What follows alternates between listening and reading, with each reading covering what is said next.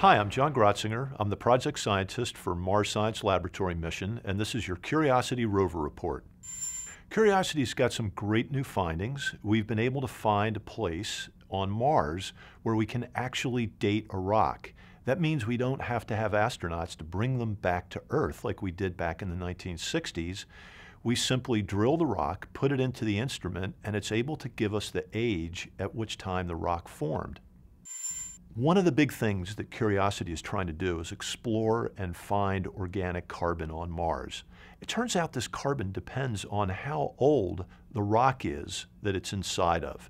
And so some rocks have been exposed recently to the Martian atmosphere, and others have been exposed for a long time. And the ones that have been exposed for a long time have received more radiation damage, which is bad for the preservation of organics. So the good thing about this is we can now put this knowledge to use, and as we explore in the future, we're going to be able to find the younger surfaces where we think they might preserve better signs of organic carbon.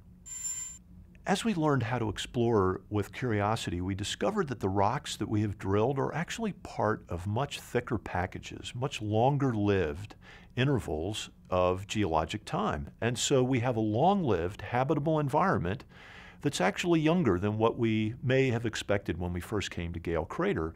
And this means that other similar places on Mars that are also relatively young, that have such clay-bearing rocks, could have also been habitable. So in addition to this, Curiosity has now been making measurements for over a year on the surface of Mars of the amount of radiation an astronaut would feel if they were walking around on the surface of Mars. And what we find right now is that the levels are not too high.